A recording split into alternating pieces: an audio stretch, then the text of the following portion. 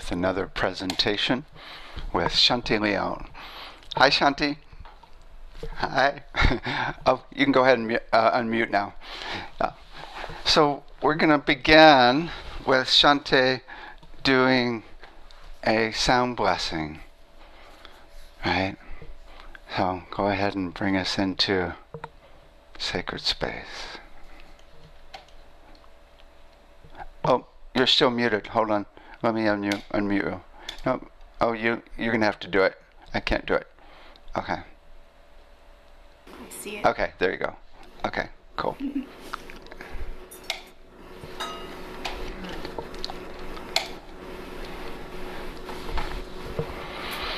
So everybody come to a really nice place, seated or laying down. Feel the weight of your body heavy onto the ground, onto the bed or the chair. As we center ourselves, take a deep breath in.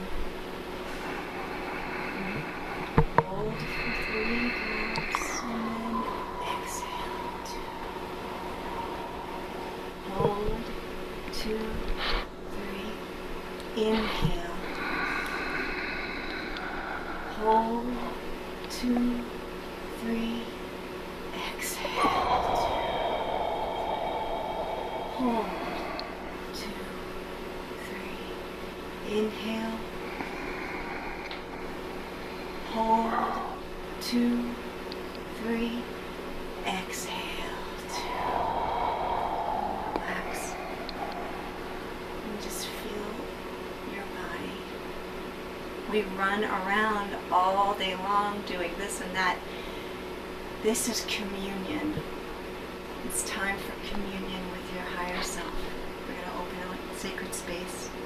I'm going to open up my 8th chakra, the Lyra chakra.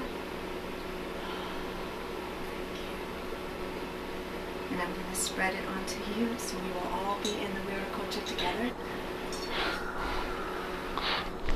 Yes, sacred space together. And I wish to open a light council session now.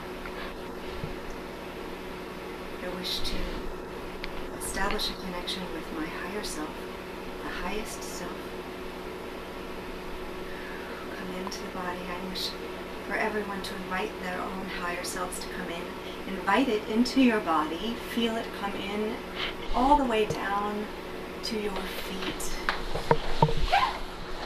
And just keep breathing out and like letting it sink and melt down into your feet. This higher, highest consciousness that is you. I wish to establish a connection with the masters, the ascended masters of light. And they've all gathered around, and they gather around us in a circle because we are in our sacred space, our Viracocha, which is a divine circular space with a golden ray. They're saying it's encompassed with the golden ray, is what they're telling me. Beautiful luminescent light, as David is being very luminescent today. And I ask for a divine connection with the Great Mother, of which we are all a part. Our bodies are her body. We live on her body, and we inhabit her body, and we are so grateful, Mother. We are so grateful to you. I invite and establish connection with the intergalactic and multidimensional beings of light. Beautiful beings from different dimensions that have come to help us on this journey.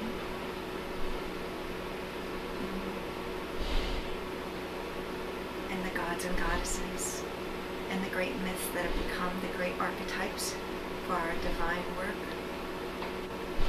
Thank you. Divine gods from the...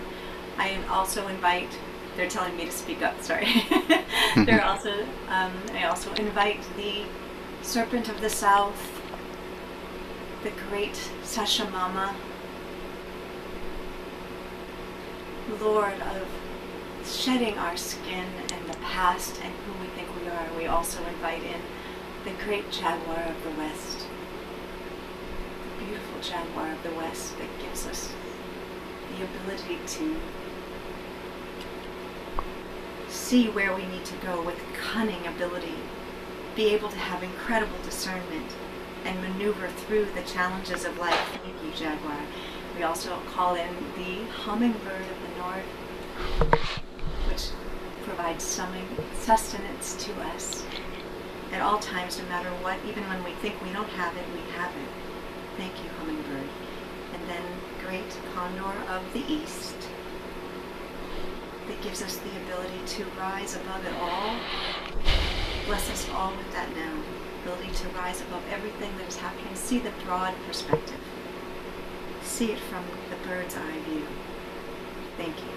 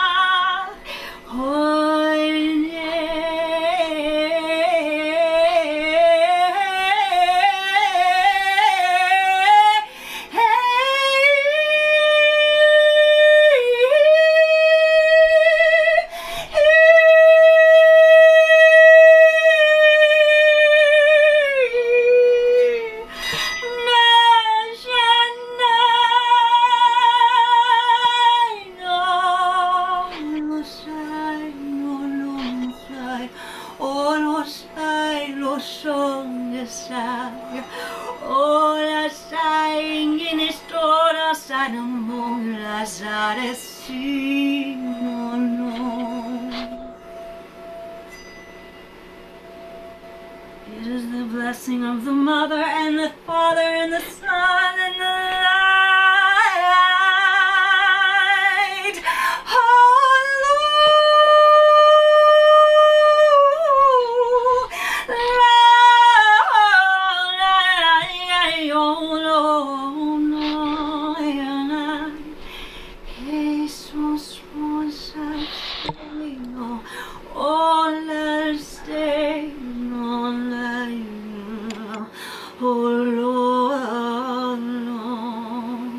This is a great blessing from one of the very ancient ascended beings. She's saying, do not be sad, do not be heartbroken. Everything that is happening in the world at this time is a blessing. It is exactly what is meant to happen, and each one of us plays a perfect, beautiful, beautiful role. We are all part of the process. We are all here for this reason, and I am so grateful. Thank you. Thank you.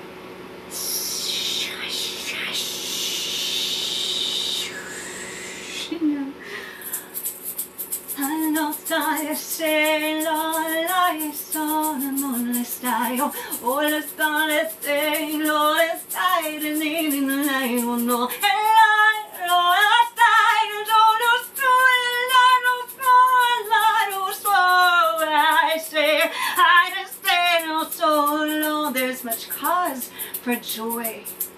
There is joy right now, available and all around you. I don't see any sign, see you fall, fall in life. this battle song, try slow, they wanna know. Oh, no song, do not fret, do not sorrow, do not pain. No, no, no, no.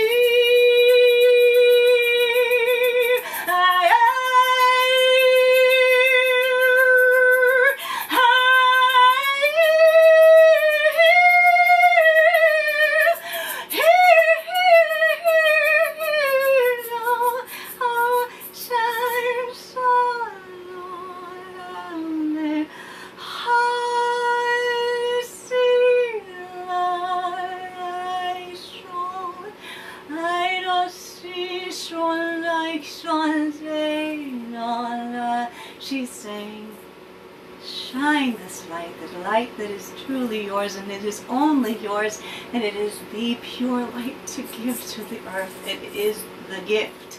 Shine, shine, shine, shine, I sincere style, do not hide in the pain.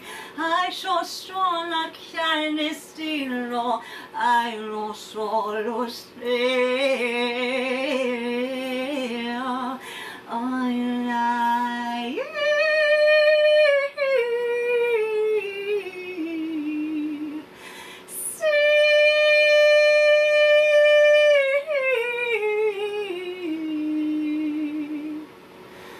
She's saying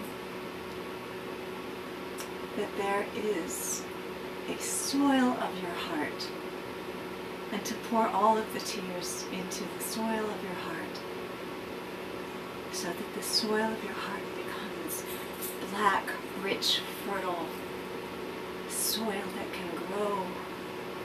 Do not hold on to the pain. Do not play the pain of anyone else. Put it into your heart and let the flowers grow. It is part of nature, and it is part of the plan.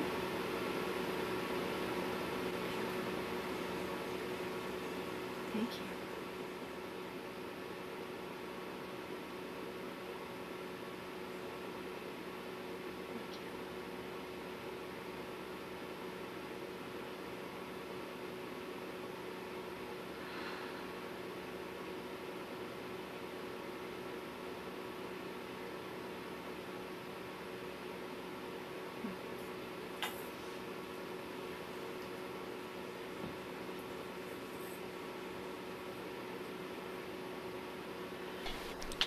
Let me come over to you.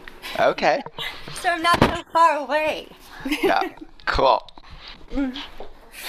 Wow. Oh my goodness. So it's always a problem to be able to talk now. I know. I feel like I've just been crying for a little while. Can we just cry for a little while? Right. Right. That feels more appropriate. Yeah, right. After all of the blessings, and you get to do this all day, so you get blessings all day. Right. No wonder Right. you look so blissed out. Right. Right. Right. Oh, you look so good. So that's awesome. Cool. Well, yeah, I'm not sure. I'd have to ask who that was, because I've never channeled her before. Mm-hmm.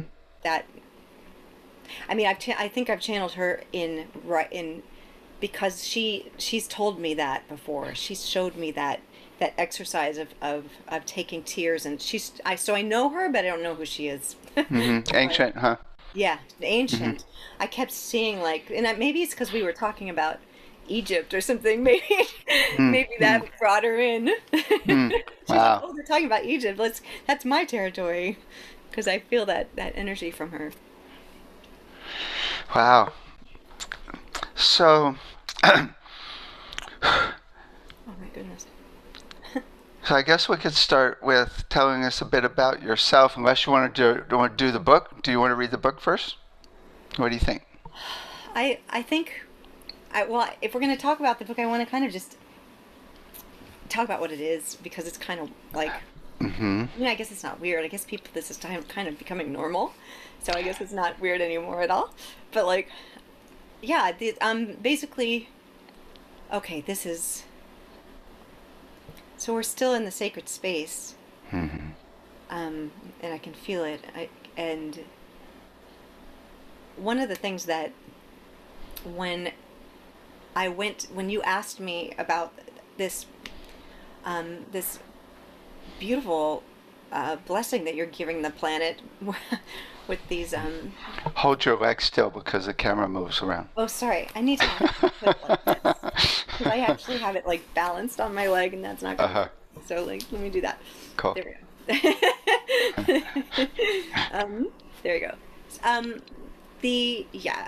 what the Light Council told me, and that's a we can talk about that if you want. But when I asked about if it was appropriate or for the highest good that I participate, because right now they have me on a pretty tight leash about what I'm allowed to do and what I'm not allowed. I shouldn't say it that way. It's a horrible way to say it because it's not like allowed. Uh-huh. It's just what is suggested at this time for the highest good. How's that? Mm-hmm. And Mm-hmm. when I asked about this, they said what really came out, David, was an outpouring about the work that you have been doing for the planet. So, and they asked me if it would be, if I would be willing to do this, and I absolutely, without a doubt, felt like they were absolutely right. I want to just, and I'm saying, I want everybody to know this is from the divine compelling. Um, This is not a marketing. exactly. I want. In fact, they took me off Facebook. They took me off. I'm not even allowed to market. Like, so this Right, isn't a right. marketing thing. This is an absolute. What my counsel told me was to honor you because you have not just. But I want to start with me because what you've done for me. You took the whole certificate and large part of the degree program. I did, and I took the first 2 semesters and I did the certificate program, and it is it is such a profound blessing, and it's not, I mean, here's the thing, it's like there's a lot of people out here who have been doing work with light or who are Reiki masters, and I grew up all of this. We were doing healing hands when I was 3 years old. Like, this is not new for me. However, what you provide in the community and the safe space that you provide in your work and in the certification program and the degree program, if it continues, it is it is so important. And it's been so important to me. I spent most of my time feeling really alone for the weird things that were happening to me all the time. And it was so amazing to be like able to come into a community and talk about things that really matter because they're fundamental to our existence as human beings. It's why we chose to be human beings. I mean, it's so fundamental, and at the same time, it's so profoundly expansive from that point. So you start at the point of like, we all really, really like need this, like all people need water. We need this training. We need this kind of program. And I say this from the bottom of my heart. Like, if I did not have that, I wouldn't have been given the permission. I mean, they guided me. They guided me to you in 2012, and they said it wasn't time.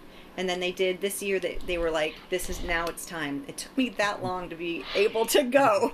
Like, and then when it did, it's so perfect that they there was nobody else to go to. It was always this. Whenever I asked them, it was always to go there, and I'm eternally grateful. But more than just me. Because what it did for me was gave me permission to open up the gifts that I already had that weren't being cultivated, that weren't nobody was supporting, nobody was helping me be okay with those weird things. Like, what do we do with that? Like, and I've had precipices, like thoughts about that, but like never like was able to actually like make it into anything. And this actually did that for me, and with the community, with you, with the courses. I looked forward to it so much. It was the saddest thing ever to not be going. But the fact of the matter is that I wanted, when I talked to them, they were compelling me to let everybody know that it doesn't matter if you're a master already. It's not the point. It's really the point that you're also, because also there's something about being in a group with other light workers, and you are cultivating this together and create. When we do that, we're building the energy and building that vibration up stronger, and that is then able to reach other people that aren't even in the class. This isn't even just about it. It's really just exponential on its own, just in the participation of it, and it's so important. And I really kind of, I mean, I'm sending people to you because I know a lot of people who are light workers and they don't know where to go, and I'm like, you know what, this is the most it's just a complete holistic way of teaching this. It's not just here's some tuning forks, you know what I mean. You're really going to the real nuts and bolts of consciousness and developing who you are at the source level. That's profound work. You are such a blessing. Even my mom, who's been witnessing all of this, because I've been stuck in COVID and here we are. But it's been profound for her to even just hear me talk about it when I come out and say, oh my gosh, wow. I had a class with Randy today, or I had a class with Gerald, or whatever, and it was just beautiful. And you should have heard David's talk about today, and you should hear all of these beautiful music. I mean, it really, and I'm not trying to promote it. It's not about promoting. What I am promoting, though, for a fact, is this consciousness development, and I know that this is a portal to that, and because it has been for me. So in that, I was able to start taking my gifts as a channeler more seriously, because I kind of poo-pooed it off my whole life, and I kind of made that an important skill that I was like, okay, I'm gonna start to cultivate this. I'm gonna start to actually put it as, I'm gonna honor it.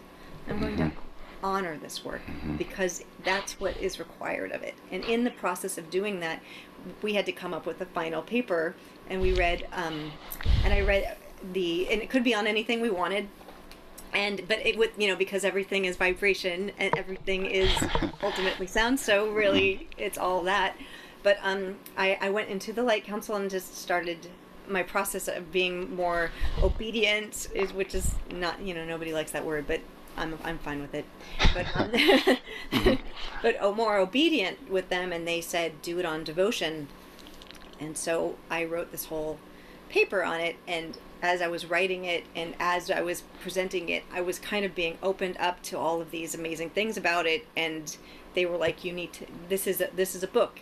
And as most things that are divinely given, it's already been done. So all of these things that we're divinely asked to do, like David has these amazing programs that he's doing, these things have already been done. He's just manifesting them now into this plane. That's the truth. None of it's new. You're not creating anything. You're really just manifesting, anchoring it into this dimension. So, and that's what's been happening. I wrote this book. They told me who to channel. The Light Council said they gave me 21 or 22. How many people? 21 beings to communicate with that were willing to be a part of this, and I went and just did the whole thing. They say that I'm about three nights and 4 days is what they keep saying. 3 nights and 4 days away from that. We're literally where they just want me to block off all night and all day for 4 days. Oh. And then just finish it, because it's got 64,000 words. The words it's done. They just have these little things that they want me to do before each chapter, and just little things. And they have and they also go, we want you to share this, because they're using me as a way to, for other people to to relate, because I've been, through a ton of abuse, and been super, super dirt poor, bankrupt poor, like food And stamp almost poor, and you almost know. died. Yeah, I had it. Last year was on my deathbed for 8 months, and so there's a lot of experiences that they're wanting me to share, to relate with other people, um, to help other people with their own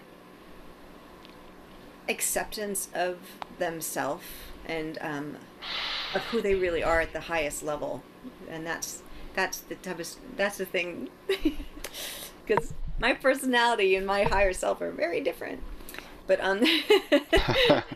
so I think what I'd love to do is, if unless you had a question that you wanted to do anything, clarification or anything. Go ahead. Yeah, no, I was going to see how devotion ties into all of that. Yeah. So I'm going to start with, they've requested that we share from one of these. They gave me a group of beings that they thought would be appropriate for the highest Hmm. good. Hmm. But I would like to share the first two paragraphs of the introduction, because it just kind of Okay. sets up, in not it's not as clear as like the paper I wrote for you, but the paper's now, you know, 64,000 words. So okay, so so here we go. It says here, so this is how it started. It says, here's the deal, beautiful one. I would love to be able to tell you that if you are devoted to Source and follow the guidance of ascended masters and angels, you're always going to be led into amazing situations that always work out, and life's a bunch of rainbows and butterflies. Buzzkill, it's not. In fact, you can follow guidance of the highest beings and be led right into super hard, tragic situations. Just ask Jesus. I would also like to say that because I am communicating with light beings, that I am living with the utmost integrity and serving selflessly with ease and grace. Ha! No. I I am a flawed human being who is constantly working to integrate my ego so that it serves my higher self instead of my ego serving my ego, which is way too easy for me to fall back into. And then it goes on after that, and to the stories that they want to say, but that's just to set it up, because this is in no way like high and mighty at all. I'm super just like everybody else. I make mistakes all the time. We're Yeah. going to add you to the list of human beings. Yeah. And it's a privilege to be here. Yeah, exactly. I love that. Okay, so I have a list of, like, if they said, and you could tell me what you want to do, or what you'd even like to start with, or you can let me whatever, however you want to do this. Joan of Arc, Isis, Lazarus, Mother Teresa, Thamus, Mary, Archangel Michael, and Hathor are the ones that they suggested we could read from. What do you think? Or what do they think? I keep seeing Mary. Okay. Wow, so I have to tell you, so last summer I was in Mount Shasta, and Mother Mary shows up, in just in front of me, and turns around, and she says to me first, she says, "I give you my heart." I'm Mm. like, whoa. She turns around and steps inside of me, and it's like, Wow. wow. Wow. I mean, I think I have to tell you that when you shared that the first time with me, I haven't been able to get it out of my head, Hmm. because I kept thinking to myself, does he know how remarkable that is? Does he know how beautiful and remarkable that Oh, I is did. to have that experience? It was a total just love. The essence just completely overcame me. Mm. I have to tell you one thing. It was funny. It's like then Christ showed up. Jesus showed up, and I was like, I don't know if I'm ready for that yet. Right? I was like, I'm just gonna hang out with Mother Mary. I was like, wee. Right, right. Yeah. Oh my God, it's really affected me. It's because I'm able to bring in that energy really easily now. Right? Yes. Yeah. And it changes your entire cellular system. Um, It really does. That's why, I mean, in working with them, they've required that I have formal sessions with them, like not what we just did, like an actual formal session where I listen to them and I write down what they tell me, and I let them come in. Sometimes we do exercises where we've been doing all kinds of interesting exercises with burning through ancestral things, and it's very interesting, the process of it. And then they teach me, like, you learn a lot from it. But just the process of opening the session and being in the space, it changes your physical components of your body, so that you're because it has to, in order to be able to contain that kind of frequency. And I never find the right words for it. It's not, we say higher, but what does that really mean? It's not, Yeah. it's It's just intense. It's it was interesting when I was talking with Jamie Lou about this, where we went into the heart. I noticed that it's a really much slower rhythm. I yes, mean, it is not going did did did. It is like, I mean, like so, like the movement of the galaxy slow, right? yes. It's like,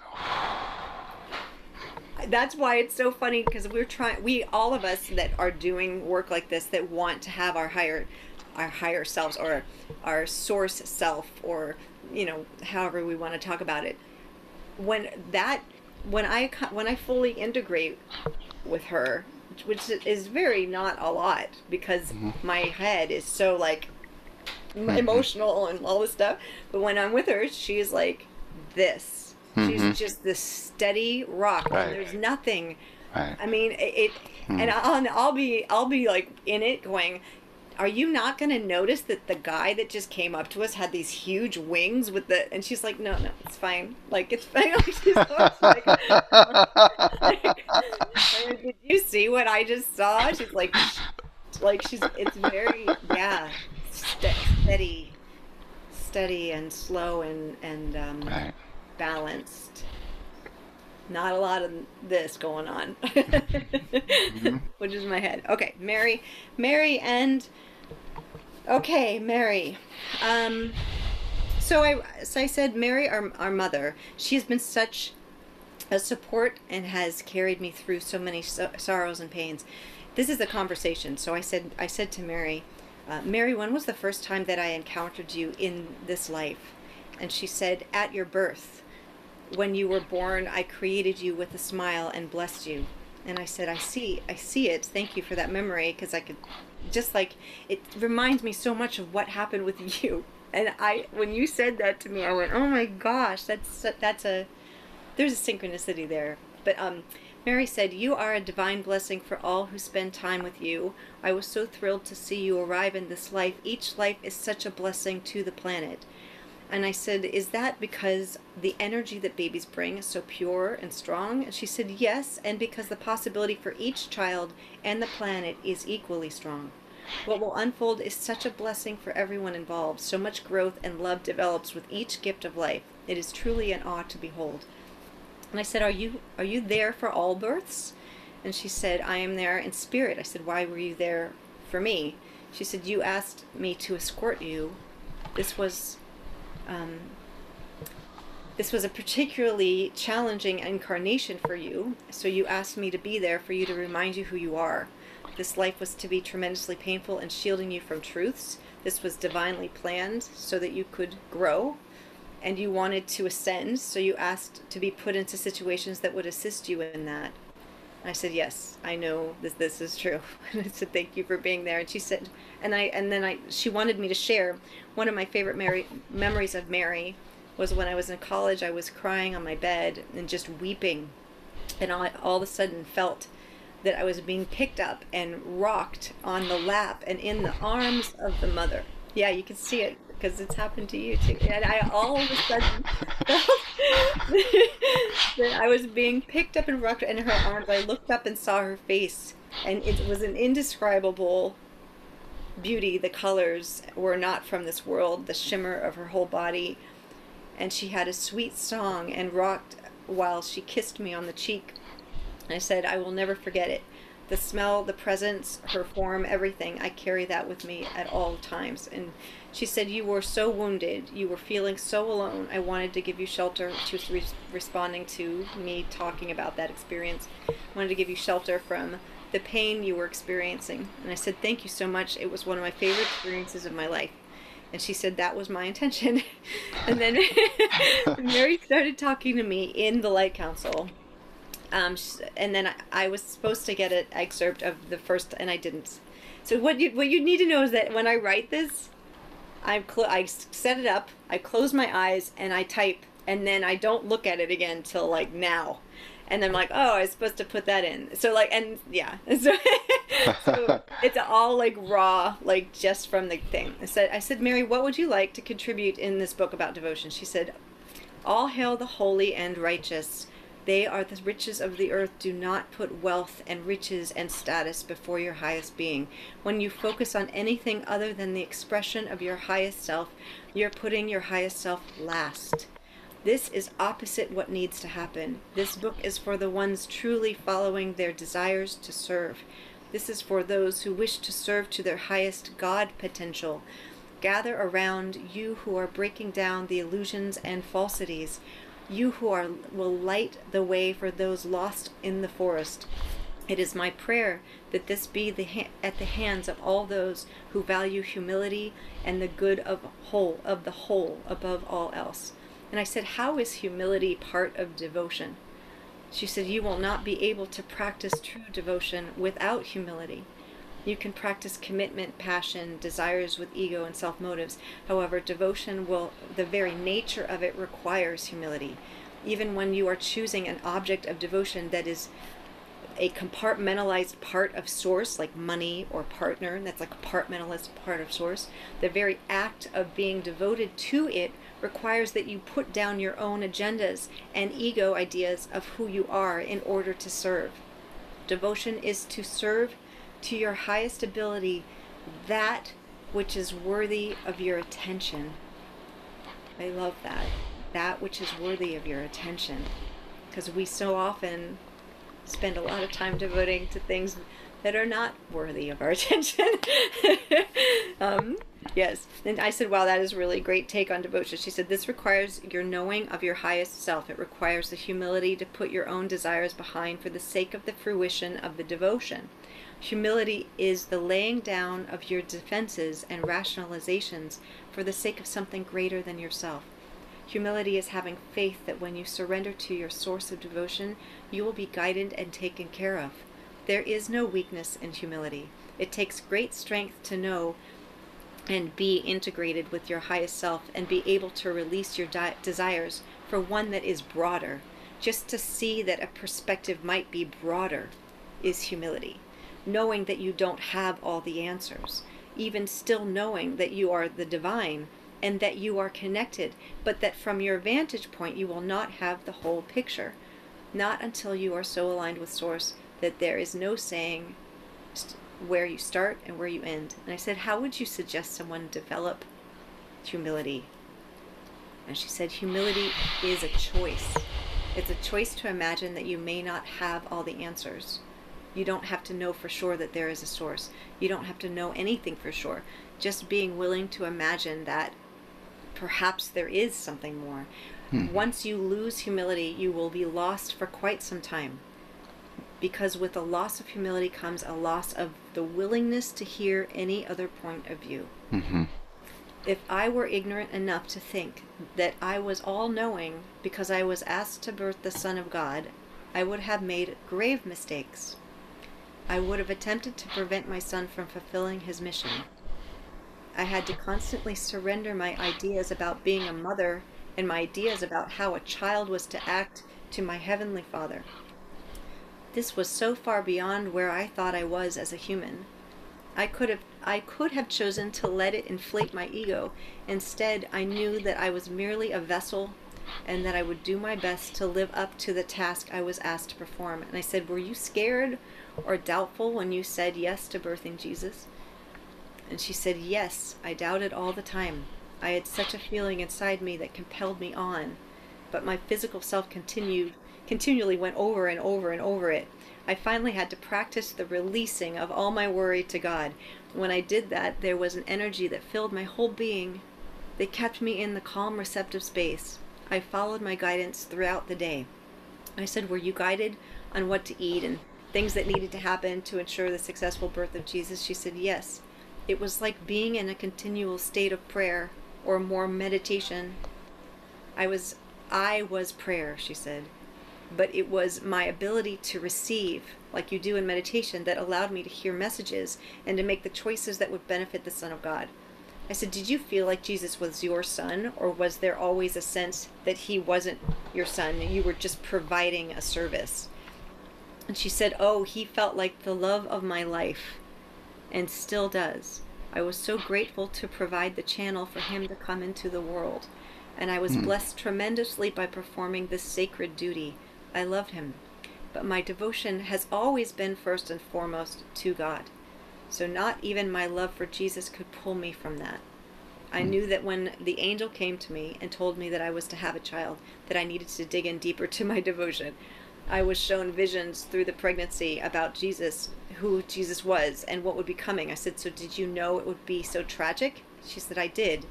I said, did you know when you said yes? She said, not consciously, but I was part of the plan. So it was part of the plan, so my highest self knew. And as I integrated more and more throughout the pregnancy, I was shown what was to happen. I cherished every second of the pregnancy and the birth and his life. I said, how did you feel when he died? Did you know he would ascend before the death? And she said, I did not know he would ascend until after he passed. I was shown a vision and was asked to assist him in the ascension. But the death itself was one of the biggest heartbreaks and heart openings of my life. Wow. Both tragic and immensely powerful. I mourned for the loss of my son and for the loss of the world, to the world. And I felt a beautiful uprising in my heart for what service he had and was providing. It was a complex mix of emotions and playing out all at the same time.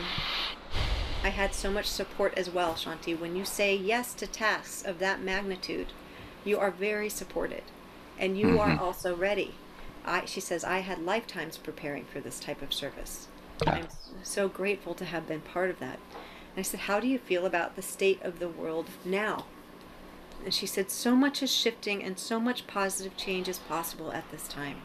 We grieve for those who are suffering through this and don't know how to ask for help that is available to them. We grieve for some of the experiences that they are coming. Oh, they grieve for some of the experiences that are coming for all on the planet, but we know that it will all be a blessing for each person in all life. I am hopeful that peace will come soon and life on the planet will elevate to the next stage of existence. It is a glorious one. And I said, any suggestions for what we should do to prepare? She said, activate your devotional heart to something bigger than your narrow perspective, something worthy of you.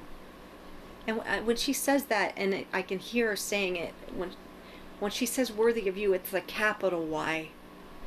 It's not what we think of. It's more than that. We are so much more than that. Serve with humility. See, and it's a humble.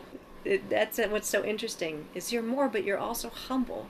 I mean, serve with humility and willingness to do what needs to be done. Step out on faith without fear of falling. For stepping out on faith is in itself the highest form of action.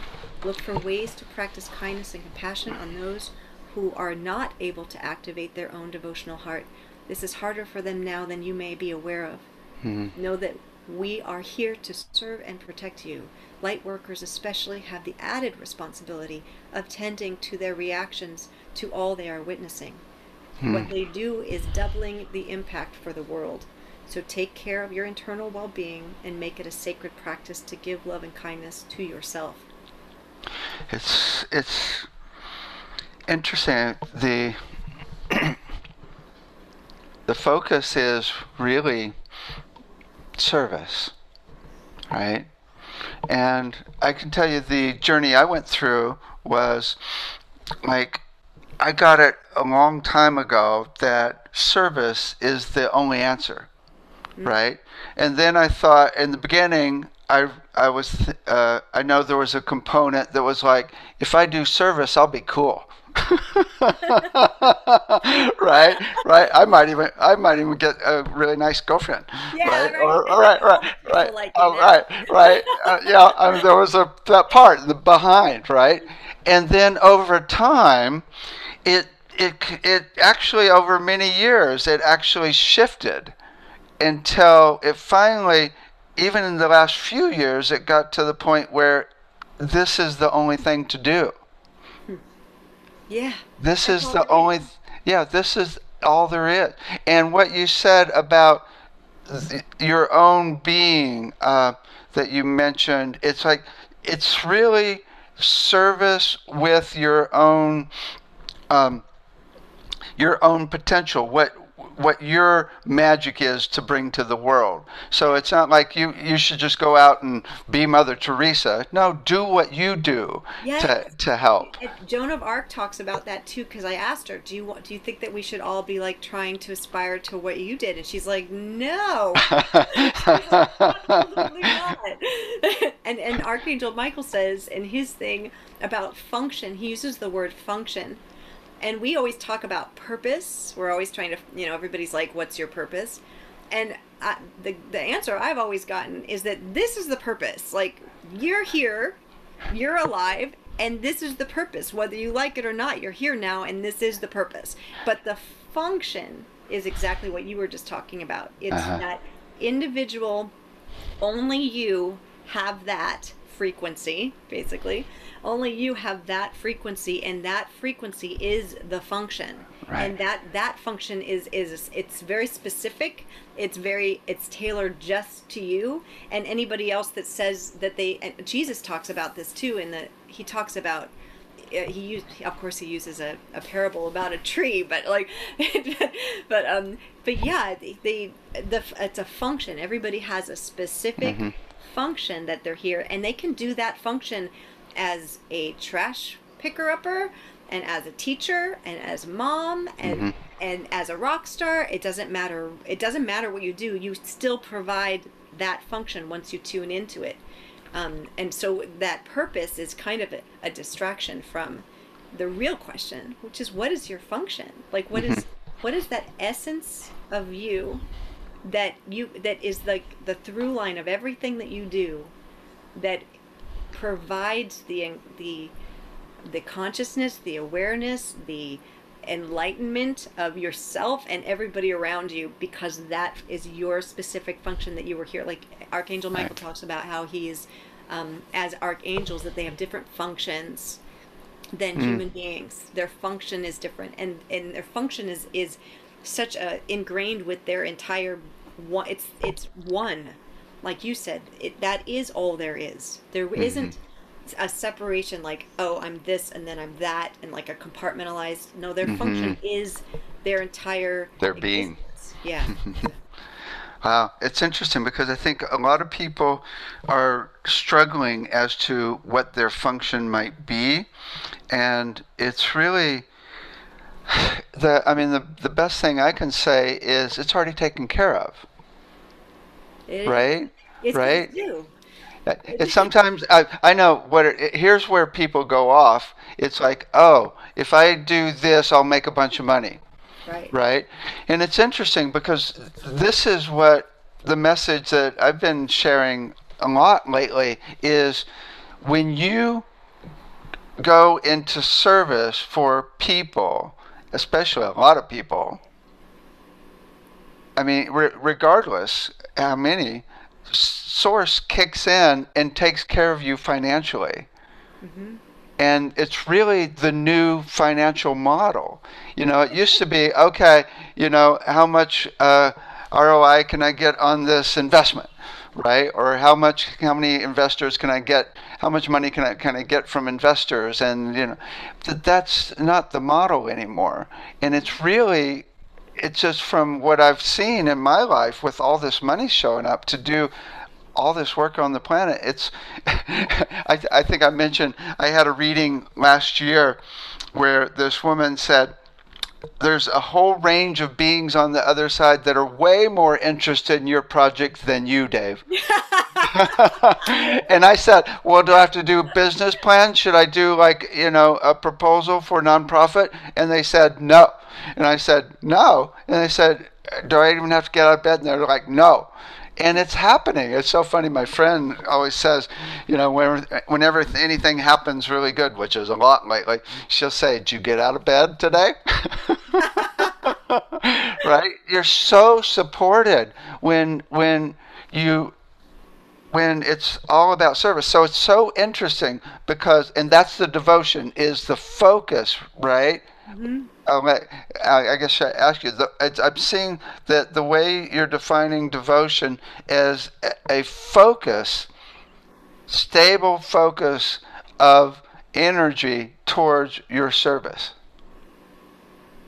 Yeah, I mean, to be honest, when you read, and I haven't even read through all of them yet, but when you go through all of these, we have gods and goddesses, and we have archangels, and I mean, there's 4 different archangels. Some I didn't even know existed, but like when you talk to all of them and you get the pieces from all of these different things, you're like, I mean, some of them are saying it, and one of them was supposed to be read today, but I couldn't tell you who said which one. But one of them was saying that it is the force, the absolute force that we're here learning.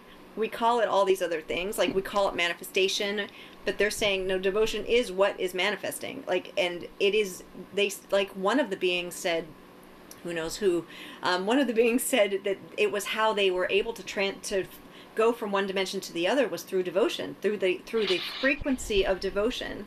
Wow. It is how they travel.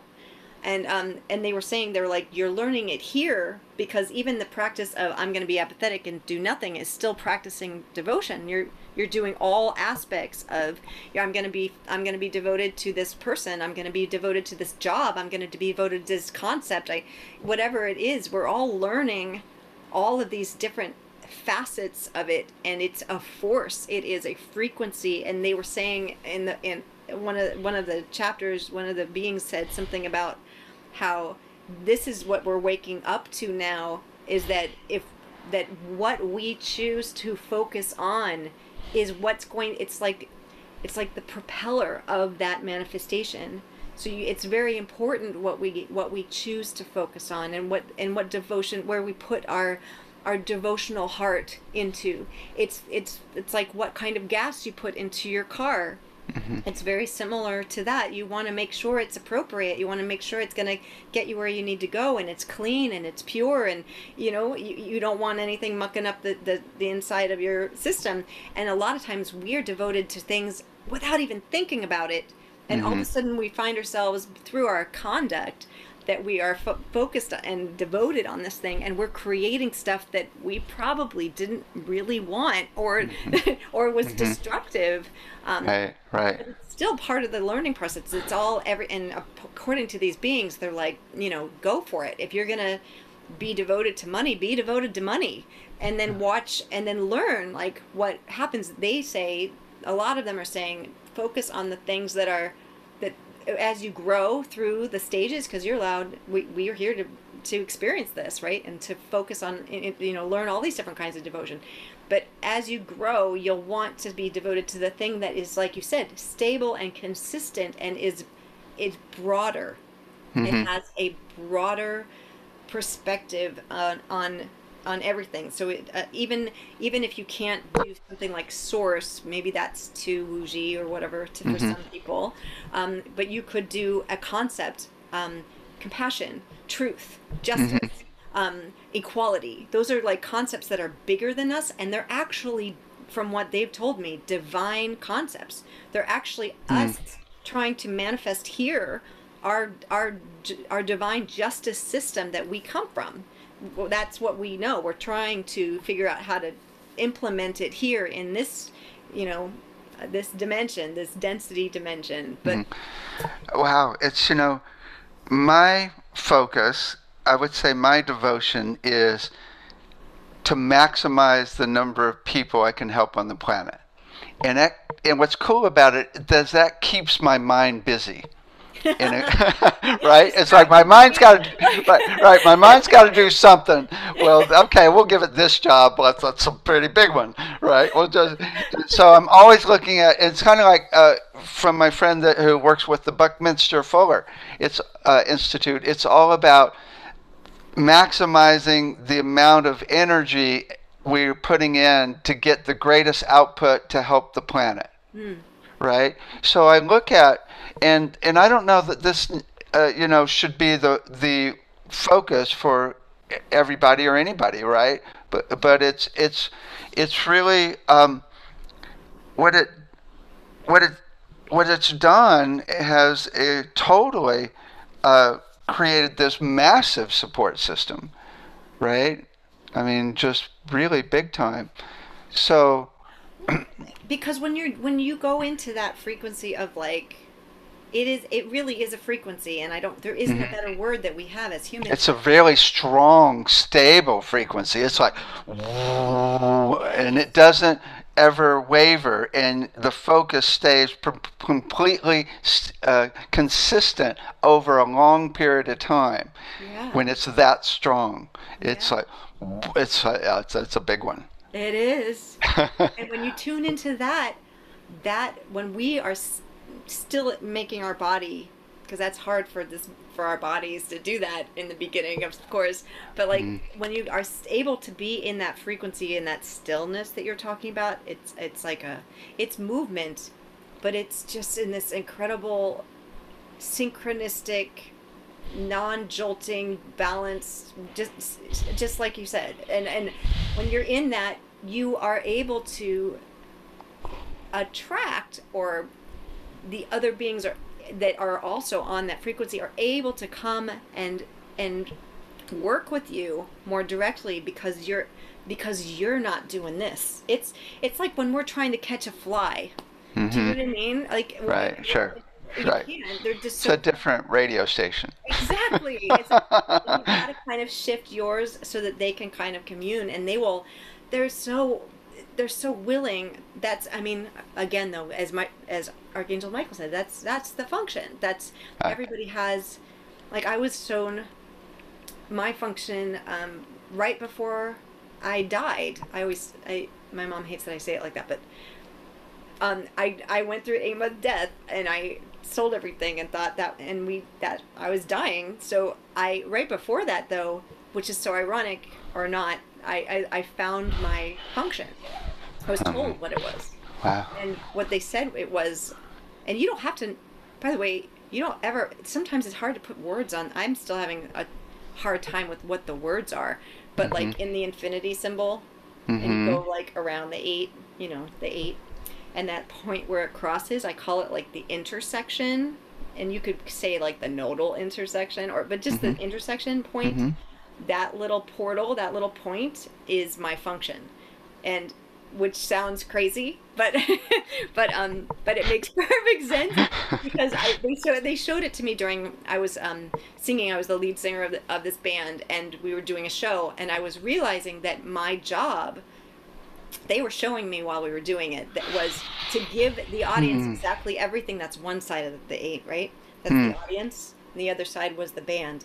So, and I was right in the middle. So what? It's the intersection of where things come together. Yes, that little portal where the different extremities or extremes, or the different come and join, and then it's like there's an integration point, because at that point I was able to communicate with the band exactly what they needed, and also to the band in the way that they needed, and then going back to them, and we had the most amazing spiritual experiences ever in this band, because I figured out what my job was. I figured what's my function. My function is this. My function isn't look at me, I'm the singer. Who cares? Oh my God! You know what I mean? I got something that came up that's really cool. So I was just talking with someone about listening. A couple of people. I've been talking with people about what real listening is, right? And I said, to one person, I said, well, how do we listen to people that are hurting others? And then Trump comes up and this whole thing, right? And so then, but I just got this epiphany, and it ties into exactly what you're saying. It's like really listening means that you're seeing their template of perspective. You're seeing yours, which normally people go, I see your template, I see mine, and that's ridiculous, right? Right? But also seeing the possibility that there might be a higher or wider perspective from that you to add to yours, right? Which means it's like you're in the still point between the two perspectives, looking for Still point, yes. right, Which right. is what we were just talking about. Uh huh. Uh huh. That Exactly. space of Right. absolutely, it feels like stillness, but it's not. It's absolutely still moving. But like, yeah, Right. yeah. Wow. No, that's exactly, and that's a beautiful way of expressing. It's a beautiful way of expressing what listening is. I mean, when I would go up to the audience members, I would get flashes of their one woman had just been abused by her husband, and I got like a flash of it, and this other one, I mean, I get flashes of like what's happening to them. Mm-hmm. And so I would put it in the song and go right up to them and sing them. Like, Wow. I happened to be attracted to that, seeing it with the anger. It was an anger song, and I would give it to them. And yeah, these people would line up after the show. It's a rock concert, for crying out loud. They'd line out crying, crying. They're like, "Thank you for giving." And I knew what was happening Wow. was that you're just, like you said, listening. You're in that still point, and you're like, okay, I see what you are needing, and I see what you are needing, and we're gonna come together right in this little point. And it was a prep, and they told me, and they said, you can do this in anything. This is your Uh huh. function no matter what Uh you're huh. doing. And then I literally came back within a week from finding that out, and then was on my deathbed for 8 months, Wow. which Wow. was really crazy because I thought to myself, "Oh, I'm gonna go and I know exactly what my function is. I'm gonna do stuff with it." And I'm like, "No, you're not. We are gonna change your whole body now. Like, we are starting over." Wow. Get it? But Wow. did you want to read somebody else or no? What do you think? Let's see. How are we doing until 1:30? We started at 1:40. Yeah, we still got about 15 minutes or so. Okay. I'm not sure how long they are because I barely even know who said what. But if you wanted to Hmm. read somebody else's, you have to pick this time though. So Well, you know me, the Hathors. I love the Hathors. okay. Okay. So everybody, as you know, has like their own little personality. So Hathors are very different. For those of you who don't know, Hathors are these aliens from Venus that Tom Kenyon channeled. They were out in ancient society in Egypt, and so their carvings are all over Egypt, and they're all about love and light. They're kind of fun too. Yeah. So yeah, and I say the Hathors are intergalactic and interdimensional beings who connected to Egypt through the goddess Hathor. Hathors tend to work with sound healers since their main form of communication is through sound patterning. And Hmm. I've been fortunate enough to channel their sounds in my sound sessions. And that they first started to come to me while I was in the sound healing school, Globe. I would sit down to meditate, and they would show up and ask, "Are you ready to work?" Wow. and I'd say yes, and then they would take me on these journeys, just like you said, bloop, bloop, bloop, bloop, bloop, bloop, like that, like you did exactly. And they'd take me on these amazing journeys, and I said we were jumping timelines, and they were uploading codes, and I've had sessions with them where they put 5 tubes of light into a side of my brain, like in like a pentagram, and then activate them and lit them. I mean, it's just like they then they linked Cool. to my corpus callosum. They were very powerful, advanced, and generous beings who are eager to assist us in advancing our species. And I said, thank you for being here, and thank you for wanting to contribute. Why are you on Earth? Why are you here on Earth? And they said, to develop a better relationship between humans and multidimensional beings, to bring awareness, tools, and techniques that are more advanced to your planet to aid in your ascension. I said, what would you like for the readers to share with our readers? They said, Shanti, it's imperative that people on Earth begin to open to other forms of beings that are visiting this planet in order to advance and protect the species. There is so much that these beings can contribute to the planet. These beings can speed up or even skip through stages of development. it is our desire to assist all who ask in teaching them skills and techniques, formulating their system to be able to adjust to the rapid shifts of the environment, and to help avoid the pitfalls that we fell into as a species when we went through a similar shift on our planet. And I said, they said that we were talking about how they took me to their anyway. I said I didn't remember everything on that journey that you took me on. And they said, yes, it happens.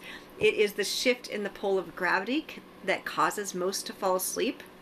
You will get used to it as we keep returning. I said, is there a benefit to visiting? They said, yes, it allows us to do some work on your system that is structurally that isn't allowed in this dimension at this point. They said, so we can do some deeper work and then ship you back home. And I said, would you even be able to explain what we have been working on? And they said, they kind of took a minute and they were like, it's the way your neurons are firing and the connections that they have.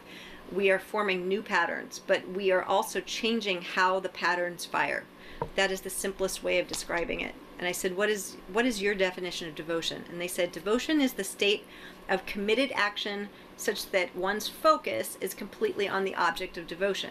I said, what is the benefit of being devoted? They said, it causes one to launch their actions into an organized form that will manifest more accurately. Mm-hmm. See, they're very scientific when they talk. Anyway, are you devoted? I said, are you devoted? They said, yes, we are devoted to the service of all life. They said, we are aspects of the divine and are wishing to carry out our experience and wisdom to all those on their way to where we are now. We made many mistakes, and we hope to help other planets and species to not make the same mistakes we made. Servicing others is servicing the all with a capital A. We don't use the same words that you use in terms of source and God. There is all that is, and there is an illusion of all of other separateness. We are aware and live with the inclusion of the all. So we speak about it differently. We see that the biggest issue with devotion on our planet is misguided devotion. Devotion that is being practiced on an object that caused self-destruction. It is happening because most are unaware of the truth of their very nature. They think that this existence is the truth. If you don't have a type of car, you aren't successful. If you don't have a certain income, you are less than. Every bit of value is placed by external societal agreements. And if you don't meet that, you fail. This is unfortunate because success is just a construct that has been made up. And to try to live up to this fallacy is denying your truth and setting you up to be disappointed. It is such a disservice to put the societal standard of looks, status, and success on yourself as the goal and the determining factor of your value. It is a disservice to yourself and the community because you dishonor yourself and spend your precious focus on that which has nothing to do with you and the purpose you were born to fulfill. It is a distraction. There is, quote, and they, didn't mean this in the biblical sense, but there's evil in this. Mm-hmm. Like that, it felt like they were saying, like, that is the real evil, is when we do that. You know what I mean? Mm-hmm. Yeah. Oh, that's beautiful. Yeah, keeping, there's just one more page. It's keeping certain kind of house, like keeping a certain kind of house and car and hair, etc. The distraction of it takes you from the real work that you can do, that you came to do. Learn to heal, learn compassion, learn to manifest, etc. Having nice things isn't the distraction. Putting emphasis on it as a determining factor for your worth is the distraction. And you will never win that game because it changes every minute. And this minute, these pairs of jeans are the ones that say you made it. And then the next minute, these jeans are out and everyone is wearing shorts as a status symbol. They cease to detach yourself from this mindless game. It is not serving anyone. Keep focused on the way you... Isn't it funny to think of like an alien, like a intergalactic, interdimensional being talking about... Jeans.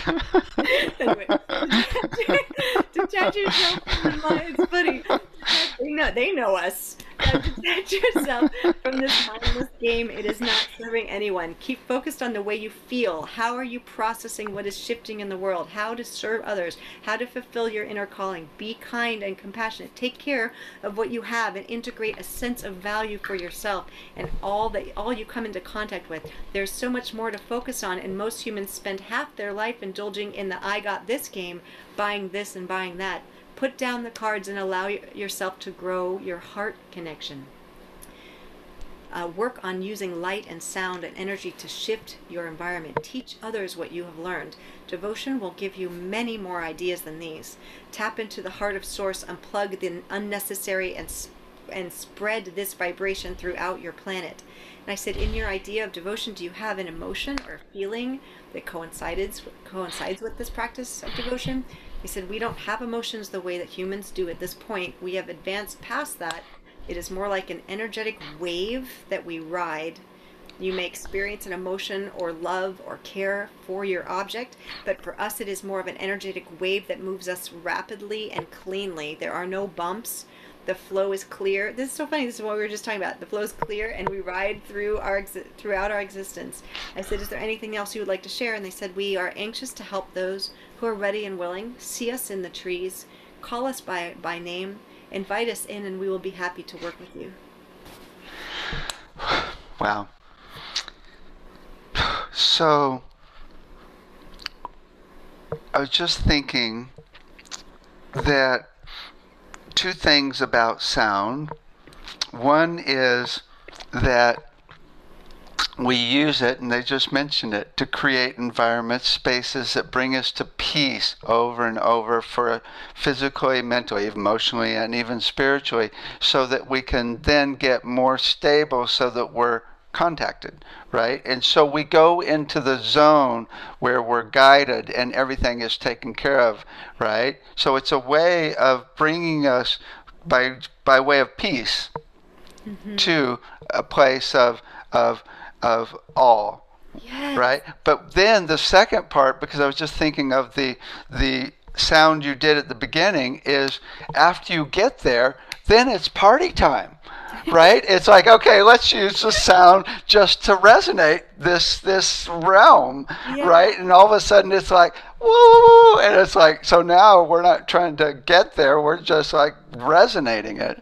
Yes, and David, you're so right, because like Archangel Michael said that his home there, where the angelic realm is a hum, is how he said it. He said it is a hum that is in us when we come further away. We can kind of feel it, and when they go back, they become the hum.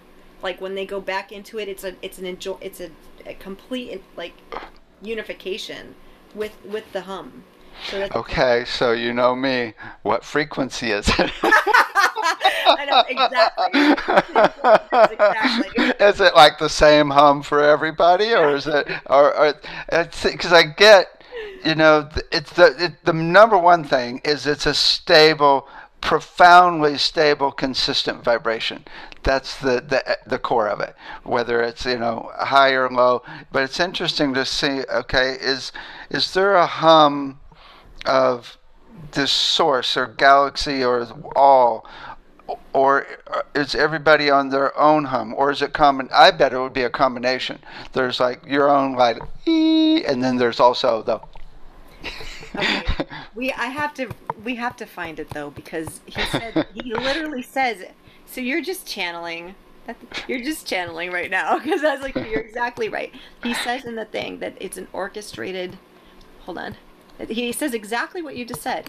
I just have to find where it is in the conversation. He talks about being the leader of the army, what that is, and like what the weapons really are, and by assisting humans. Let's see. I'm sure it's beautiful. Oh yeah, here. I said. He said the system of what you reap, so you shall. So, for example, is an intention that we assist in carrying out. Because he's talking about like what I said. What do you do? Like, what is your job? Like, and he said, I said, how do you do that? And he said, by assisting human beings at places and precise times, whispers in the ear, arranging a multitude of scenarios to line up in a certain way that is for the highest good and services the order of the system. And I said, sounds complicated. He said, yes, I'm sure it does. And he laughed. He said, but it is a beautiful, composed song that we all have a part part in and plays continuously no matter what happens. The song is the framework of how we orchestrate the underlying structure of your world. Bing! And then like where does he talk about that hum? Because it's so cool. Like because it coming back is incarnate as human beings are not. Oh, because I was asking him about the, because we have like Metatron, and I was like, is that an archangel? And so I was asking just like stuff like that, and he was saying, no, there's hybrids. It's so amazing because when there's that consistency of a hum, which was profoundly consistent, it is so peaceful.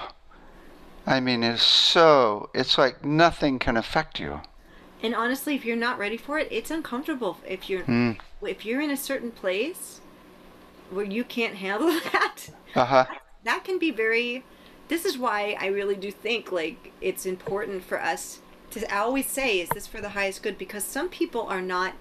That's going to be destructive for them. They won't. They'll feel because of their own resistance and things that they're working through. They will feel a resistance towards that incredible unconditional love that just is, that all that just is, that encompass. I know you. I mean, you jump there like throughout the day. That's where you live most, like on the in betweens. That's where we'll find you, but like for sure.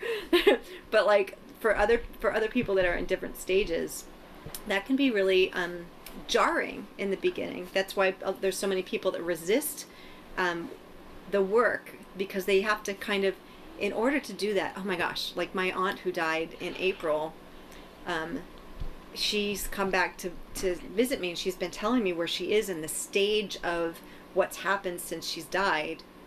And one of the, so she the way she said it, and this is just her way of saying it, there's I'm sure 1,000, but she was saying that she was working on the macro in the very beginning. So she was just going through all of the big overarching things that happened in her life. But when the next time I saw her, she said she was working on the micro, and I was like trying to understand, and she said everything has the same weight between the macro and micro. It really isn't. We think it's weighted more, like you did that and that was really bad, but no, it's all weighted the same.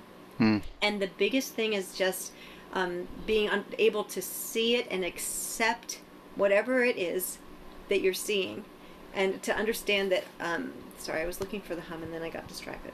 But the it's that in that space, there is all of these little things, like all the things that you didn't know that you did. You know what I mean? That, like when you said that actually hurt that person.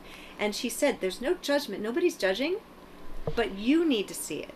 You need to see that everything is interconnected that way, and you need to see that it's more." And that kind of work is what we come across when we do the work of like having to get out of the way, go into the humility space, and just go with, okay, you're gonna lead this. I'm just the portal. I'm happy to be here. You know what I mean? But we have to go, in order for us to do that. There is a part of us that has to be willing to also, like I'll sit down with sessions with them, and they'll say, I'll go, am I a jerk? And they'll go, well, you can be rough, you can be cruel. They'll say stuff. They'll tell me straight up, like, no, that was cruel how you said that. And I'll go, okay. And they'll even tell you why, where it comes from, how to work through it, and how to do a better thing next time. There's no judgment. Nobody's judging you. Nobody's saying you were an awful person. How do you change it? Yeah. It's just like, oh, okay, I see that I did that. Because the truth is, when we pass over, we're going to have to do that anyway. I mean, that's what my aunt has been going through. She said the micro was actually harder than the macro. She said it's not because of anybody else. It's because all the things that you didn't know that you did. Like, meaning, when you said that hurt that person's person's feeling, and you didn't know. And when you know what I mean. And when you said that impacted their family, and you didn't know that impacted their family. Right. And that's not your fault, and it's not to be judgment. It's just to see that we're connected, and that we matter. Like, our impact is important. We have an impact on our everything we think and do, and we are impacting. We are a drop in that water, and it ripples. we all feel we're all in the same pool. Right. We feel it. So it's We're almost out of time here, but sorry. one thing I thought when you were speaking just before this was when people are taken into this realm, and it can be scary and rough because I think what can happen is it can totally destroy their world. Because all of a sudden, the friends I have, it's like or the work I'm doing, everything like has no meaning anymore. In fact, the meaning of who they think they are Yeah. completely can. And I just thought in that moment, the cool thing about what's going on with the virus and everything on the planet is it's broken down our expectations of who we are, of the whole system, right? So it's kind of training us to go into even another transition. You Yeah. know what I mean? Yeah. Yeah, so you're saying that it's broken down. Can you speak more to that? Yeah, it's kind of like we're getting practice on what it's like for something to break down. Yes. And so it won't be so hard when the breakdown is we're now in unconditional love all the Yeah. time. Right? Yeah, because Right. you are so right, David, because when we go into that space, there is a crack that has to happen, Uh-huh. right? Uh-huh. Right. Like, I mean, not to get political, but there has been a leader that I've said if we could just crack open 20% compassion in that person's heart, we would have a totally different experience from that person. Like just 20%. Hmm. Just crack, Wow. but there is a crack that has to happen. And Right. that's why when Mary was saying our humility, when you lose your humility, it takes a while to get back because you don't want to hear input from anybody. You don't want to, you shut Uh-huh. all that down, right? Uh-huh. Yeah. So, what would you say is the sound of the hum? Oh, right. My gosh, I wish I could have found it because I was too busy. Like, I was like going back and forth trying to. Okay, yeah. I'm gonna have to. I want to find it. I'll send it to you because Okay, cool. it's just this little thing that where he talks about what it's like to go back and forth between his world and ours, and it's a Hmm. hum that leads him back, which I thought Wow. was so. And then when gets there, he becomes the hum, which is Wow. really neat. What is the sound? You go first. Oh God. You're like Oh, you've got 2 feet there already. Like yeah, yeah. It's interesting. It's like to access it, I have to drop into my heart. It's funny because it's just the sound that feels the most comfortable to me, hmm right? Or the pitch at least.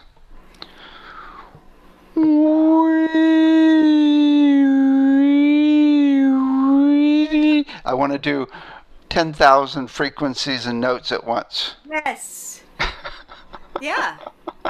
I can't do it. It's okay. No. Here it is. Here it is. Yeah, I can hear, but I can hear what you just Right, said. here it is. I just did Uh, it. yeah. That's exactly. That's exactly right. I think that that's super accurate. It is. It's a multiple, like you said, it's a beautifully orchestrated, and it's everybody's function. By the way, the fact that you had to go into your heart, the heart in a lot of systems is that connecting point of the infinity. You've got the 3 chakras above, Mm, it goes through the heart, and 3 below. And hmm this is the part that portal, that communication point. So of course you have to go into the heart to get to access the other dimensions, right? That's the Have portal. Have you seen the Hathor Material book by Tom Kenyon? Not the book, no. Oh my God. In the book, the Hathors described in detail how to visualize a figure eight going through your brain in all different directions.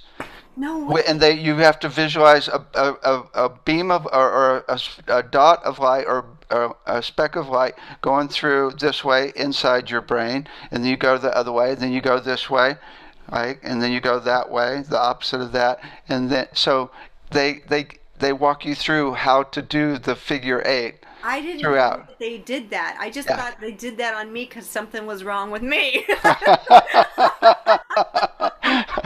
Oh Oh, it's already I in a must have book. made something in my brain. Apparently, that's their thing. I didn't know. No, I Yeah, should get the yeah, book. Yeah, yeah. they do this thing. They also did this thing with like they called it liquid, like a liquid gold, which was like a white They gold. do that one. They teach that one. The circle. They have It's circle, yeah. the circle, but it's a circle this way, the circle this way, the circle this way, and I that need to way. get the book. But yeah, they gave me that exercise, and they have me do this special one with liquid gold, like then it's a Uh, swirl wow. through. I don't remember them saying liquid gold though. Oh, there's one other that's really cool. They have you visualize an octahedron inside your head, Okay. and then you spin it different ways, and then they have you visualize it as if you're 6 feet outside of your body, looking down at it. Oh, you're looking at it like through it into yourself. Well, Into it's like, yeah, you're taking your perspective from out of your body, so it's like you're yeah, you're you're doing astral projection, right? yeah, and Then that's so, also how you transport. Yeah, you hmm totally. uh-huh, uh-huh. That's oh, they're teaching you how to jump dimensions. Yeah. That's is that? And there's a book. Yes, it's in the book. They even have drawings. Book. Aw, that's Well, awesome. this has just been I love you so a much, blessing. I love you. and I'm so grateful to you, and I honor the work that you're doing. Oh, and literally, it's when I tune into you and the work, it's like, and there's your army, like, it's an army of light workers that come forward. You've got scientists, you've got all kinds of different beings, like with different shapes, and it's just beautiful. Thank you. Thank you for everything that you're doing, for everything that you're offering. Thank you for the change in my life that you've made for me. I'm incredibly grateful. Thank you for who you are and what you're doing in the world. You.